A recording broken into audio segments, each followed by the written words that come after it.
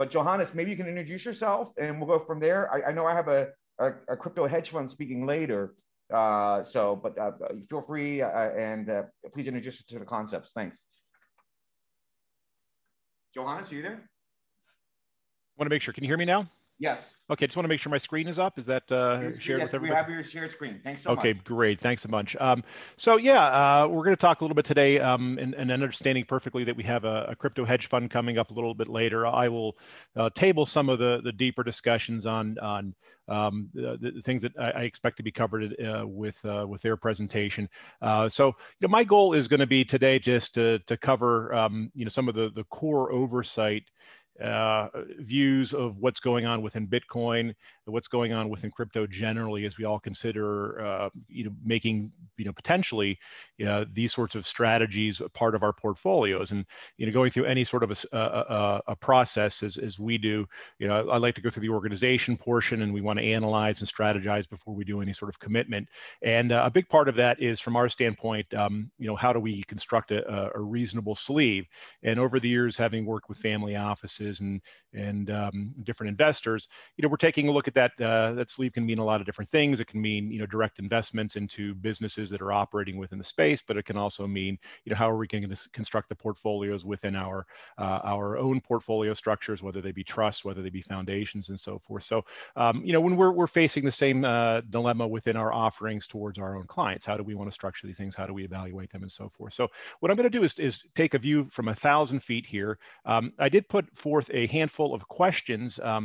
I don't know if Bill was able to get any of those, but just trying to get a sense of the audience here. I'm going to presume a little bit that we have at least some understanding of what's been going on in the marketplace. Everybody's heard about Elon Musk and all that. If you haven't, you've been living under a rock.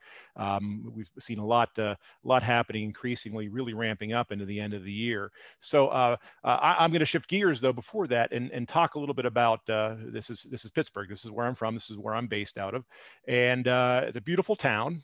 It's a wonderful, great place to visit. All my friends who come through here love it. A lot of times I take buddies to PNC Park, get a great view of the city, and it's really considered to be, if not the most beautiful, easily among the top 3 to 5 in the country and arguably in the world. I mean, you get a nice day. That's a heck of a view. You can also jump up, go up. This is what they call the incline up to Mount Washington, and you get a view of the city from above. And one of the best places to take a romantic date or friends who are visiting in town is up on Mount Washington for dinner, where you can look down on the city, which just keeps operating below. And it's a beautiful town. Now, one of the biggest complaints I would always get, though, anytime I had visitors coming through, and if you talk to any Pittsburghers, is cabs.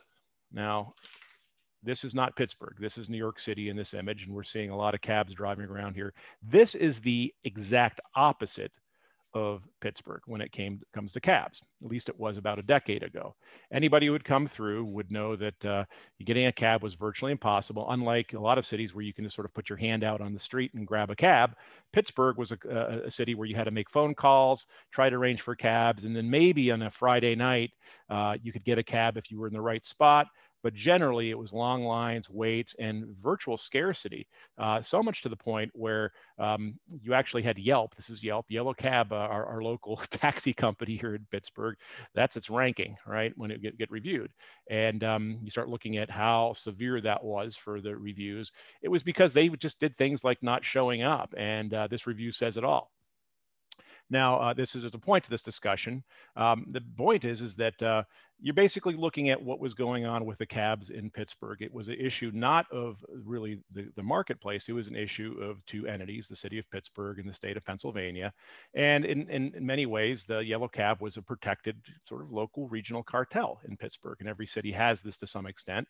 But in Pittsburgh, anytime somebody cropped up as a matter of competition, they were politely reminded that it was not legal and asked to leave. And this was the status of Pittsburgh cabs for decades, and it was miserable, and it affected people on Friday nights. It was argued that it potentially led to more drunk driving on weekends where people couldn't get cab rides, so they waited so long.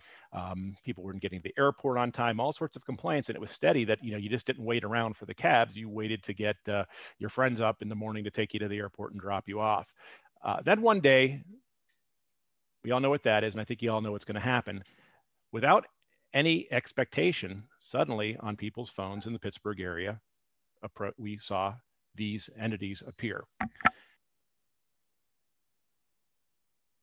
Sorry, I've got a couple of chocolate labs who like to pop up. If you've watched my visual there, I had to correct my dogs that believe when I'm talking, I'm talking to them as opposed to my screen. But in any event, these showed up, and all of a sudden we saw a huge flow of everybody going to these apps, and it was just an overwhelming just flood of use. And there was this great big gasp of relief in the Pittsburgh region when suddenly people could get transportation. Drivers were suddenly matched with the need, and within minutes, within days, there was everybody was talking about it. And within months, drunk driving episodes started dropping. The police were getting fewer pullovers. All these sorts of things were resolved. And the key thing here that I'm going through this exercise is to point out is that this wasn't an issue of adoption of, sticking around with old technology. This was an issue of really, problems in the middle of transitions and, prevention of actual fluidity in marketplace. And it's also a story in how quickly things can change when we talk about shifting over from one side of this column over to the other, in essence, that one day people just woke up and decided to say it didn't matter what the state of Pennsylvania and their regulations were saying. And then, believe you me, they were a little bit upset and didn't know what to do. But in the end, they had to acquiesce because change was coming, whether they liked it or not. And the people had spoken with their feet, and they dared not get in the middle of it. To this day, Uber and Lyft are operating just fine in the city of Pittsburgh.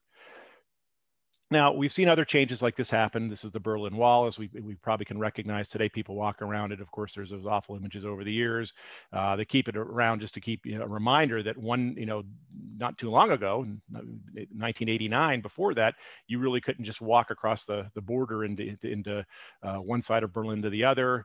We had the whole Soviet bloc, all that going on. And then one day, things just started changing. People were on top of the wall. Within 3 years, all of a sudden, the Soviet Union is gone between 1989 to 1991, and we have this whole change. So a big part of taking a look, I think, at blockchain and things like Bitcoin and crypto is really, rethinking your perceptions about what is exactly going on, what's potentially possible. And I think the other side of it, this is one of my favorite quotes here from Borstein: the greatest obstacle to discovering the shape of the earth, the continents, and the ocean was not ignorance, but the illusion of knowledge. And we have to be careful about our presumptions and that overbearing weight of thinking we understand something when something new comes along. And I think that's directly meaningful for Bitcoin, because over the last number of years, every time I've talked to people about it, some of the smartest people I know, there's just been this reflexive just indifference to it and a general feeling that this can't work, and they have very much these preconceived notions of what it is. And I know that because and I can relate to it because I went through that same process myself over the years. I think the other side of it is also keeping in mind, we have these big blind spots in the market oftentimes, and Big Short is famous for in hindsight, showing what everybody was 2020. But at the time, these guys going around trying to sell their strategies were given the tinfoil hat treatment by most everyone who just thought it was lunacy. So what exactly is going on? Tesla's buying 1.5 billion in Bitcoin. We all heard that going down, but it's been more than just that. Back in just the last month or 2 months ago, Mass Mutual is investing over 100 million in Bitcoin. There's talk among other insurers about creating Bitcoin and crypto denominated type policies or backed policies. And you're seeing this happening all the way through Druckenmiller, and you can just go on. MicroStrategy over the last couple of years has made some very big investments, and PayPal's now going. All these things are coming together. JP Morgan even acquiesced from saying, Diamond saying it was a fraud to now they're going to have to be involved with it. There's clearly something going on here, and I would distill it down, if I was going to say very simply, a big push towards disintermediation. We all know disintermediation, nothing new for any of us. Great example here is, the blockbusters and the cable companies, and even increasingly so, especially with the big nudge of COVID, cinemas, are all distilling down into, family night around Netflix and Hulu and go-tos like that. And it's a big change. So, understanding what's happening with all of this is that I'm going to also say that another part of this is, you're thinking about it, you kind of have to go down the rabbit hole with this a little bit, because when you're talking about really big changes sometimes, that can really involve having to sort of question your reality to some extent. So I always say we have to be careful when we get into this sort of position, because there's also the corollary to that where, the Red Queen is running, the faster you run, the slower you go. And there's so much to this that you can get lost in it. So the goal here is going to be to distill that as best we can. And what I want to be able to do here is get rid of that poll. Let's talk about what is Bitcoin. Bitcoin is a collection of very specific concepts and technologies intended to enable a philosophy of what money and banking should aspire to be. That's a big sentence, but I think it very concisely says what it's intended to do. As such, Bitcoin is a protocol that forms a digital money ecosystem that is self-regulating, immutable, impermeable, decentralized, and permissionless. Now, when I talk about things being revolutionary and having to think things through, those are two big statements. We have to really keep in mind, what that can mean in the bigger picture. And one thing I also want to draw attention to is that I phrase this as a digital money ecosystem. And sometimes people talk about that in two different ways. One is Bitcoin with a capital B, and the other is Bitcoin with a small b. One refers to an overall infrastructure of a system, and then the other one is sort of this Bitcoin, this coin, this thing that we visualize as a piece of gold or as any sort of monetary unit. So let's take a look at some of the 5 features, and my slide apparently is jumping up here ahead of schedule here. Let's start with the left side. Open source. Anyone can access Bitcoin, anyone can spend it, anyone can receive it, anyone can run its protocol, any person or app can play. This is truly open source. It's actually a protocol that runs out on the system. It's run by the community, and it does what it does just purely out there. It's just open and distributed to anybody who wants to play with it. It's decentralized. As I just said, Bitcoin is not owned by any corporation or government. It belongs to the people who use it and care for it. It focuses on the preferences and interests of users, and no permissions or central authority is required. It's neutral in that capacity. Anybody can transfer anyone to anyone. It's any purpose, any size, from the smallest to the biggest. It can carry mega transactions, or all the way down to a few dollars. And it executes indifferently and always honestly. On that last point, auditable transparency. This thing is self-auditing 24/7, 365 days a year. This thing is constantly going, every 10 minutes, ticking along. It's an open source ledger.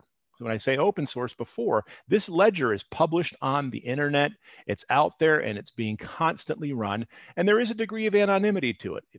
To the extent that when you have an open source ledger, there's a bunch of numbers that are attached to every transaction, and it can be audited all the way back to the very first original Bitcoin to exist, and every transfer thereafter.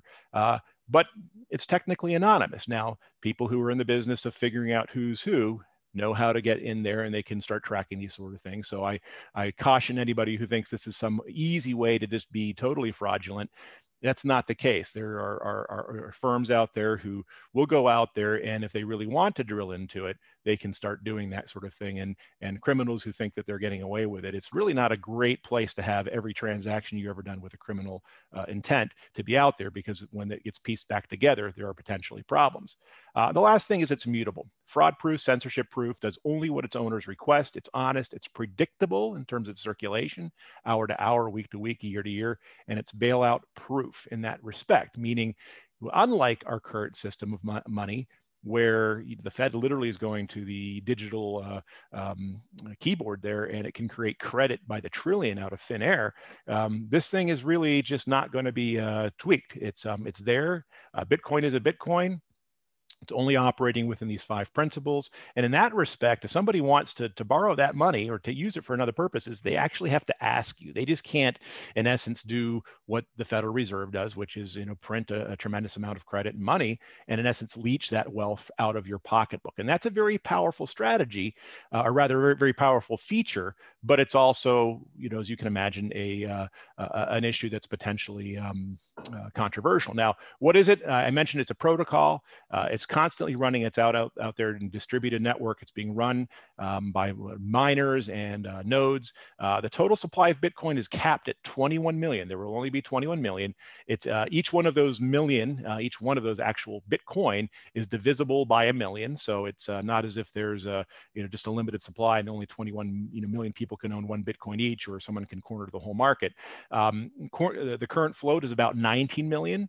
In other words, all of those 19 million have already been mined. The final 2 million Bitcoin will be distributed or mined over the next 100 years. And how it works basically is every 10 minutes, miners are basically going out there and using a cryptographic math to verify information that is falling into this open ledger. And before it can be verified, it has to be, in essence, solved. It's a very elegant sort of process. And in essence, what they get out of that is as a reward, potentially for Bitcoin, or else potentially fees. And all of this is, without getting too much under the hood, the way that Bitcoin is basically carries all those 5 features that I said before. Now, I'll just add one thing. It estimates about a $30 billion cost to falsify just a transaction to try to insert it. That means you have to really go out there and buy a tremendous amount of computer power, a lot of equipment, and that just gets you in there for one transaction. And every 10 minutes, this thing's cycling, and there the ship has just sailed. Catching up is almost impossible. So let's talk about what it actually does here, because I think this will actually give us a perception of what's happening, not just within Bitcoin, but also within crypto across the board. Now, keep in mind, Bitcoin is the originary crypto. It is the top first almost genesis concept in this technology, and binding all these different technologies together into one form unit. So there's a lot of different ways people phrase this, but I think banking 2.0 kind of carries along. We talk about net 2.0. This is banking 2.0, and this just shows you a basic comparison of the two systems out there: the current existing legacy system we all work with and the Bitcoin system. In this case, we've got Maria on one side, Mark on the other side, and Maria wants to send some money to Mark. She basically, the process is going to be through the traditional layer, is she may go down, write a check or whatever she wants to do, but it's going to go through her bank. It's then going to transfer over to Mark's bank. They're going to do a little handshake there, and then that money is going to get into Mark's hand. He can do what he wants. With Bitcoin, it's a little bit different. Now, in this case, Maria, she's going to have to own some Bitcoin. So one way or another, she owns it. We'll talk a little bit about that later. But when Bitcoin starts transferring, Maria basically has Mark's information for his Bitcoin, or at least rather for his wallet where he keeps his Bitcoin.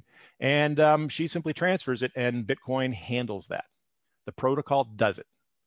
There's no my bank, your bank. There's no transition between the banks, which is a little bit of that intermediary layer, which can thicken depending on the transaction. It just happens. Bitcoin does it for us. And that doesn't matter where Mark is, right? So we take a look at some of the other ways these transactions can happen. Initially, the very first Bitcoin was spent on pizza. It was sort of a test case. Someone bought some, I think they spent like 10 Bitcoin for a pizza. Hindsight, everything's anything. I joke. I first learned about Bitcoin, I think it was around $3, and I didn't understand it, and I didn't buy any of it. I think I might have even tried to buy it, but it was so complicated, I passed on it. But most people who look at Bitcoin today, if you looked at it at $3, you probably would have sold it at 100. I kind of, apply that salve to myself in terms of how much I could have bought. But the bottom line is, we're a little bit over time. Can we cut this in a minute or two? Let me try to condense this quickly, because I think this is the premise of really what we're looking at here. I'll try to shorten this down within 5, just to give it some consolidation. But what we're functionally looking at is that transaction goes straight into a pizza. And now cases today, that now is, as we heard, Tesla is talking about accepting Bitcoin. I think the bigger picture is that when we take a look at where this is going to evolve, Tesla is going to be shifting. That money that traditionally would go through that intermediary layer, transmission complex goes through here, the U.S. bank, the Tokyo bank, a lot of, for a typical business, there's a lot of layer in there, and ultimately that money gets to Japan, whereas Tesla, it's just no different than Mary or Maria sending the money around. And I think that ultimately we're talking about there is a big layer of counterparty risk, which is a big part of the issue within this environment. Now, we can talk about how all this works for friends and family. We can talk about how this works for privacy.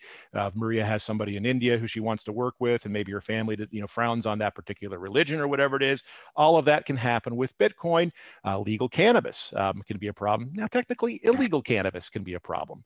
But right now, the system doesn't permit those things to happen. And even things like, our family in Venezuela, right now, our banking system does not permit that, but Maria can help out, struggling family in Venezuela, Tehran, all that kind of stuff. So let me get through this really quickly here so that we can move on. And I appreciate that we're up against the time constraint. I will just go through the term that's been used most recently. This was the comptroller of the U.S., Brian Banks, self-driving banks. I think that's basically what we're looking at within the disintermediation in all of crypto. Disintermediation, really, when we talk about the internet, is the rails of the internet. Communication, we saw it happen with mail, shifting over from email to snail mail. Away from snail mail.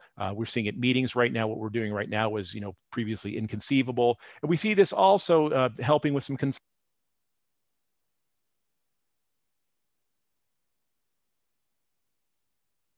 seeing it also within, areas where you get the funneling of all sorts of aggregation of business through onto the same rails of the internet. Amazon, Google, Facebook are great examples of just totally controlling large swaths of the business model in their relative sectors and piping that information through the internet and making billions of dollars off of it. Similarly, we see this in the financial services. And all of a sudden you have Bitcoin coming along, which in and of itself is entirely different. It is the rails. It is the rails of monetary transmission. Shifting gears here quickly, and then I'm going to wrap this up for you all. Ethereum and things like that, they are just a different way of looking at that. When we start talking about other crypto, Ethereum, basically, these are all Ethereum-based tokens that are all based off of that. So Ethereum creates a rail that you can, in essence, rent and create for whatever purpose that might be. We're seeing entity level securitization. Things like Tesla could be possible as its own security, Dole or Exxon, any one of these things. And really what we're then seeing is the potential for smart type securitization, where even Reg D type securities are offered. And you can have all of these different functionalities attached to a particular Reg D offering as its own, in essence, Bitcoin.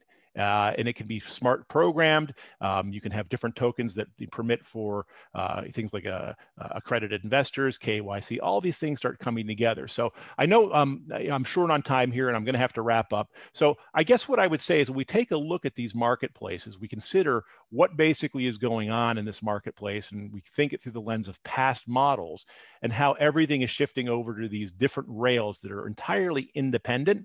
And I think that what you're going to want to consider is that these things are they're going to be out there. When you're looking at investing in them, you can look at them through a lot of different business models. You can look at them through asset allocation technology, through modern portfolio theory. But I also think that when we're looking at the future, this is where things are going. It's going to be controversial. There's a lot of risks that are involved with it when you consider Bitcoin. How do you evaluate? All those things need to be considered. I think if you're going to have a prudent process around that. But knowing we're short on time, I'm going to wrap up. I could talk obviously for a long time on this as needed, but if you have any questions, be sure to let me know. Maybe I can open it to a couple questions if there are any. I just don't think we have time. We're 10 minutes over on that one, but Johannes, listen, really great presentation. Thanks so much. I do have only one comment on Bitcoin, which is that before Tesla's treasury bought Bitcoin, Elon Musk got on Twitter and talked the value of Bitcoin down. And I think it went from 40,000 to like 30 something thousand or less. And then a couple of weeks later, he reveals that his company had bought at the dip. And now it's up at 50,000 or something like that. So I guess the question is, how many other companies are doing that on the slide who are buying it that we just don't know about yet? Yeah, I Um, think what we're looking at is, a big push in from big investors, and one of my slides shows a little bit of a gap. It's sort of that adoption gap where early adopters start shifting over, and we have that gap as to what ultimately is transitioning there. So it's happening. The 1,000 Bitcoin purchase owners are increasing. So these are higher net worth people stepping in presently, whereas it used to be the fringe people doing it a little bit here or there. In the last year, we saw some of the billionaire early adopters, some family offices stepping in, some big tech personalities. But now when you have this happening with Tesla and so forth, it's going on, and these dips are going to be volatile. Like anything, nothing goes parabolic and lasts for long. But I think you're going to see as more people get their head around the philosophy of what this is and really the revolutionary technology and the potential for autonomy. And I think that, I say the term autonomy, I think really even from a fiduciary standpoint, this asset class provides protections for our wealth in ways that we cannot protect our traditional wealth, whether it's through custody, whether it's from political risk and financial risk. I sometimes joke, Bitcoin's a little bit of it's like you can't short anything right now because of all the Fed intervention. Bitcoin is kind of shorting the U.S. government and Fed policy if you believe that you just can't print money and go in debt forever. yep, That's a little bit of fantastic.